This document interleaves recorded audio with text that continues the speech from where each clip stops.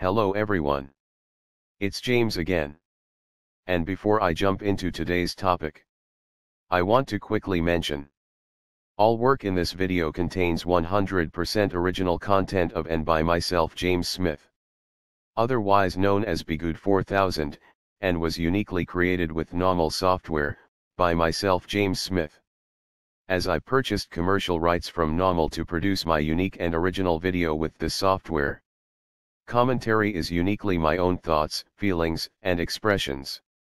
Now that I have that out of the way, in the comment section of my last video, one of my subscribers mentioned something along these lines that a narcissist can convince people out there that you are the problem. And I wanted to make a video on this subject because this is a very important fact for you to come to terms with.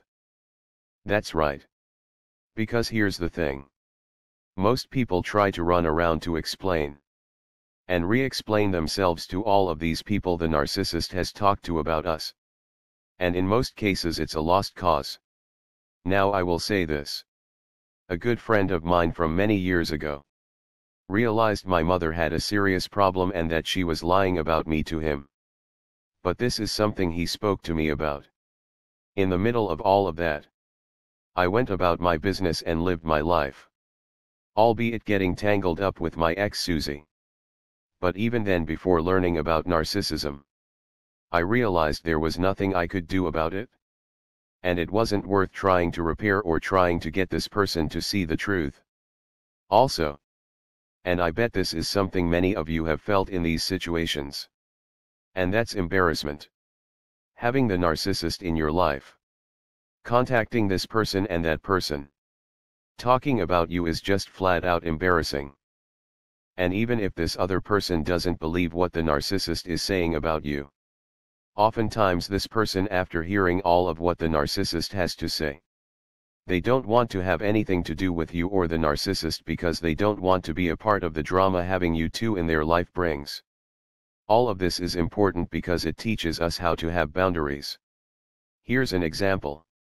A good friend of mine, when we first met, didn't right away bring me to his home with his family. It actually took a few years before he did such a thing. And during this few years, he was more than likely vetting me as a friend, making sure my words matched my actions, making sure I was honest, and I wasn't going to do something negative or bad if he brought me around his family. And guess what? This is a good boundary to have. Well, the same holds true with letting people know where you work specifically, or information regarding your family or close friends. Because you could be bringing someone bad around your good situation without even knowing it. But to many of us that grew up in homes with a narcissistic parent or parents, we weren't taught this. We were taught to not have boundaries at all. So, we fall for the love bombing of this new narcissist in our lives. And we quickly bring this narcissist to a work party, or around a few friends we might have. And then before you know it, when things go bad, we find out this narcissist in our life has been spending all of this time turning these people that were already in our lives against us. Because the narcissist doesn't in most cases just wake up one day and start talking about us badly to others. No, no, no, no. What they do is over time they plant negative seeds, to slowly get people to start to see us in a different light. To slowly get these people we were once close to us to now see us as someone that is bad. And the simple fact is, the narcissist does this not only to gain narcissistic supply, because they love to lie. They literally love to lie. And it gives them a type of energetic charge when they do so. But they also tell lies about us, because they don't want us to have anyone to help us, or to be there for us. Once the narcissist throws us to the side and leaves with a new fresh target. You see, there are times when the narcissist will show back up in our lives 5 years later, 1 year later, or 20 years later. Or if you have nothing to offer them anymore. Never. That's right. In some cases you may never see this narcissist again.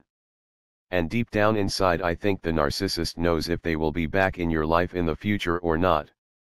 And if they know they will never see you again, and you have nothing more to offer them, they still want you to have no friends, no nothing when they get up, and leave you broken on the side of the road. They don't want you to have a support system of any kind.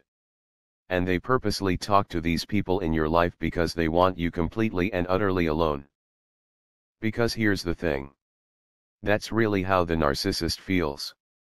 Because each and every interaction a narcissist has with people is fake. And when they see you laughing, and they see that others like you, they like you because you are who you are. And they know it's not faked. They think that if they can't have a real genuine friendship, then you shouldn't have one either. Look. There are still good people out there. Yes. I know the world is getting harder. It seems like that narcissism is getting to become more and more normal. And possibly this really might be the case. But seeing and reading all of the comments on my videos lets me know. There are still people out there that have good in their hearts. Not perfect people by any stretch.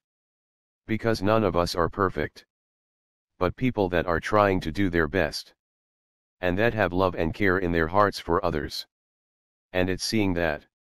That says to me it's okay to meet people. It's okay to go out there and have some fun. And to get to know someone new. But there has to be a balance. And there has to be boundaries. Because not just narcissists, but those that may carry a few of their toxic traits, they might turn and before you know it, they are talking to your best friend about you. Or talking to your boss about you. And in that, you understand it's okay to keep work. And your new friend or someone you might be dating separate from that. Same thing with your friends and someone new you are getting to know. It's okay to be careful. It's okay to vet someone and make sure they are on the up and up. Because narcissists are really good at causing chaos. And they are really good at getting someone really decent at losing good friends over lies. The other thing to keep in mind. The narcissist is going to do all of this first with their friends. Because this is the easiest thing for them to do. If it's a dating situation, they will tell these friends of theirs how sweet and awesome you are to begin with. Then they will slowly sow the seeds of doubt. They might slowly talk about how you have a temper. And they will do this with your friends too. But it's much easier to do with their friends as they will have more of a chance to do so. They will say anything they can about you that is easy for them to sow the seeds of doubt about you in these people's minds.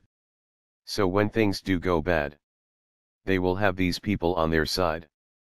Also, if there are situations where you do bring someone new around a friend, keep the interactions brief. Though you should really vet this person over a long period of time. If a situation happens where you do have to bring this person around your friends, keep the interactions brief. Such as you meet up for dinner. You chat for a short bit then you leave. Don't sit around talking for a few hours.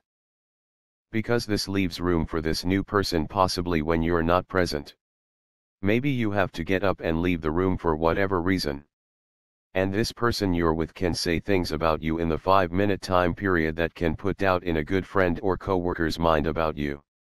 But jumping back to their friends really quick. Except this is going to happen. And do not get caught in the back and forth he said she said with people that aren't your friends to begin with. You really shouldn't be getting involved in the he said she said anyway. But these are people you will probably never see again. And sitting on the phone with these people trying to plead your case is pointless. All you can do is live your best life. Live and learn. And have boundaries. Because as for me, I meet new people. I'm not afraid to meet someone new. However, I understand the importance of vetting someone. And I know the dangers of bringing someone that isn't vetted properly around people that I care about, including my job. With that said, I do thank you for your great comments. I do appreciate your input. Because the more we share, the more we grow. You really never know who you are helping out there. With that said, Please don't forget to subscribe to be a part of this channel's growth. And please click the little bell to be notified each and every time I make a new video. And don't forget to share and like to let YouTube know this content is important to you. Also, if you would like to support even further, you can do so by the way of Patreon. And if you are already supporting by the way of Patreon, I humbly say thank you. With that said, I do hope your day is blessed. And until next time, bye for now. And be good to yourself.